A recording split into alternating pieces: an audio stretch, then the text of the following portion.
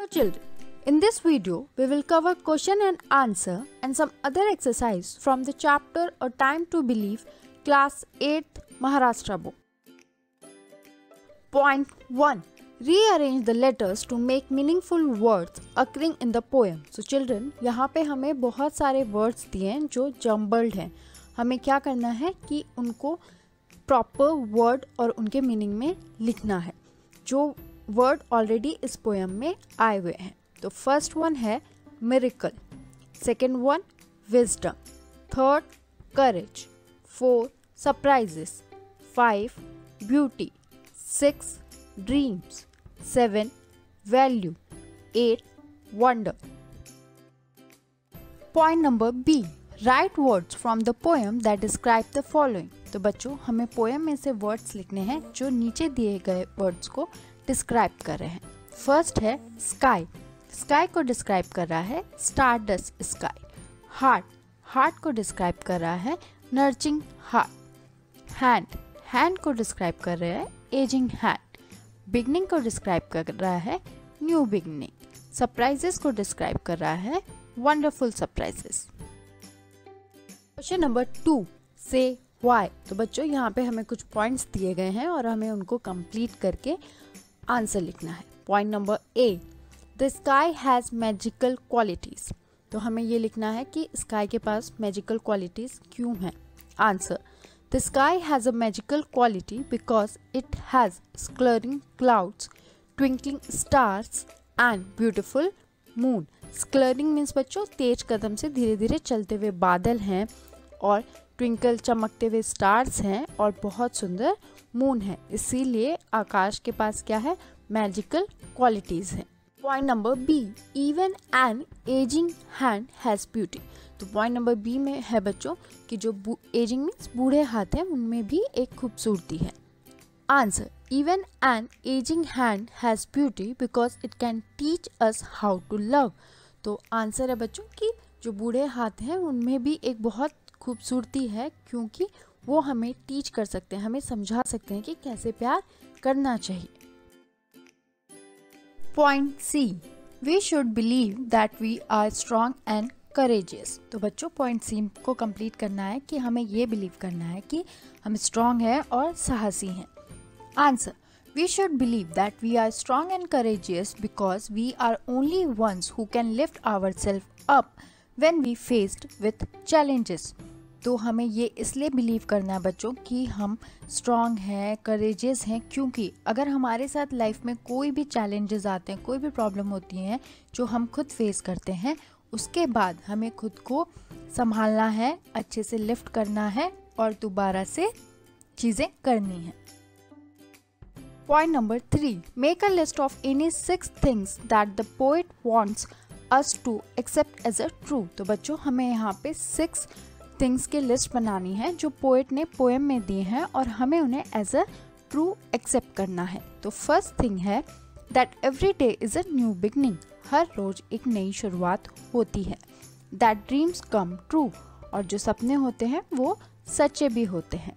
That miracles happen. कि जो miracles हैं वो भी क्या होते हैं, पूरे होते हैं. That we are never alone. कि हम कभी भी लाइफ में अकेले नहीं हैं.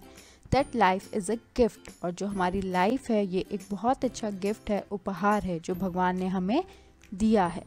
That wonderful surprises are just waiting to happen. और जो भी सरप्राइजेस हैं, हमें बहुत अच्छे आश्चर्यचकित सरप्राइजेस हैं, वो होने का वेट कर रहे हैं.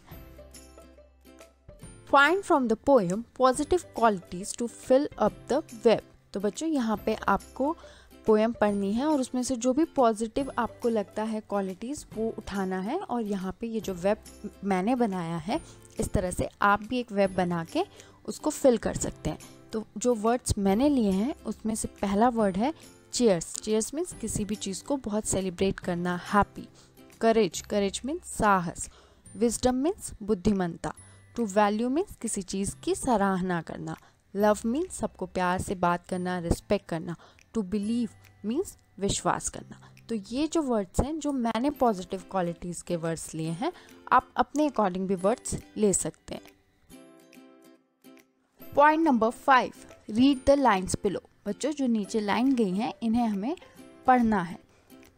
Point A, to believe is to see angels dancing among the clouds. The above line contain a human characteristic dancing given to the something non-human angels.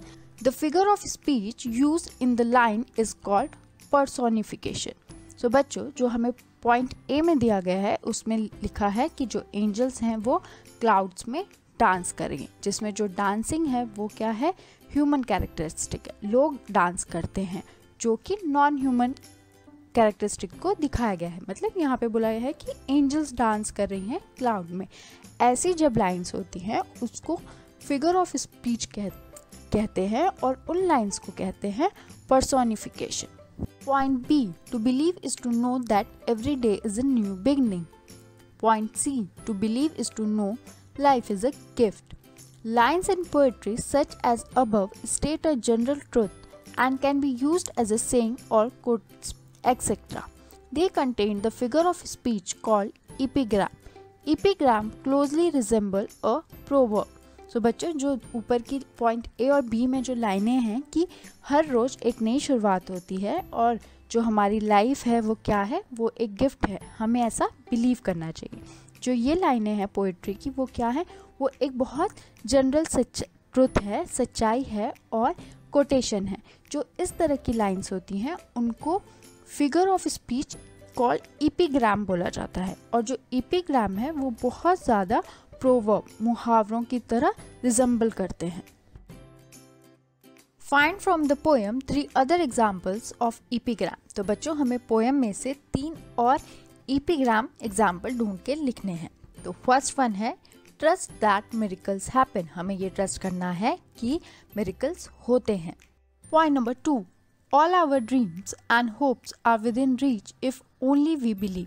सो बच्चों जो भी हमारी उम्मीदें हैं, सपने हैं, वो सब पूरे हो जाएंगे और वो सब हमारी रीच में होते हैं अगर हम बिलीव करें। Point number 3, strength and courage that lie with in अस। और हमें ये भी बिलीव है कि हम सबके अंदर हिम्मत और साहस है जो हम सबके अंदर है। Point number 6, divide the class into 5 group.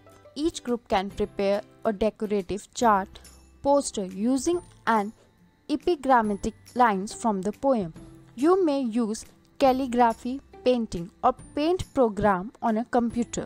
With permission, put up these chart in your school. So what you have to do in this activity, आपको क्या करना है कि अपनी क्लास में 5 ग्रुप बनाने हैं, ठीक है। और इसी तरह से एपिग्राम के जो भी लाइंस हैं और उसके पोस्टर्स बनाइए, पेंटिंग बनाइए और अपने स्कूल की परमिशन लेके उन सबको अपने स्कूल पे लगाइए। और बच्चों अगर किसी को नहीं पता कि कैलीग्राफी क्या होती है, it's a virtual art related to writing. Children, if you have any doubt related to this chapter, kindly write it down in comment box and also subscribe, share and like this channel. Thank you.